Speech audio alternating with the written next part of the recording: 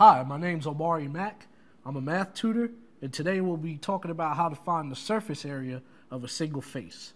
Now, surface area of a shape, and this is actually a three-dimensional measure. It's going to be the total area of all the faces.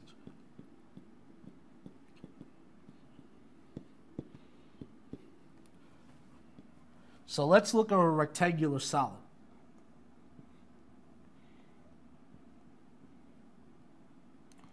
And count the faces.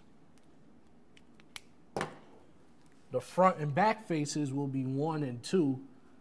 The side faces will be 3 and 4. And the top and bottom will be 5 and 6. So rectangular solids have 6 faces. Now, if we want the area for one face, we'll actually just take the area of that single face.